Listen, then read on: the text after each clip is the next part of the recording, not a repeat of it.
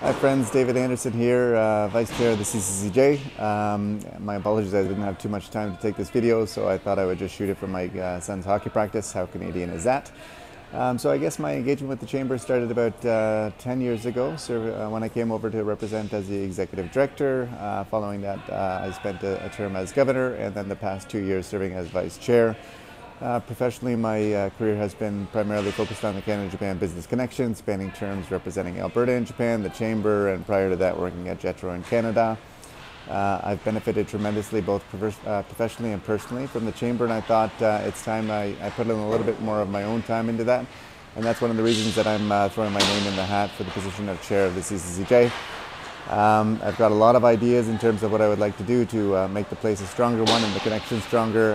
Unfortunately, due to a minute length of this video, not much time to discuss it here. However, something that is going to be at the core of my platform is gaining recognition and awareness of all things Canada and Japan and vice versa. And I very much look forward to working with you all to accomplish that. Cheers, friends.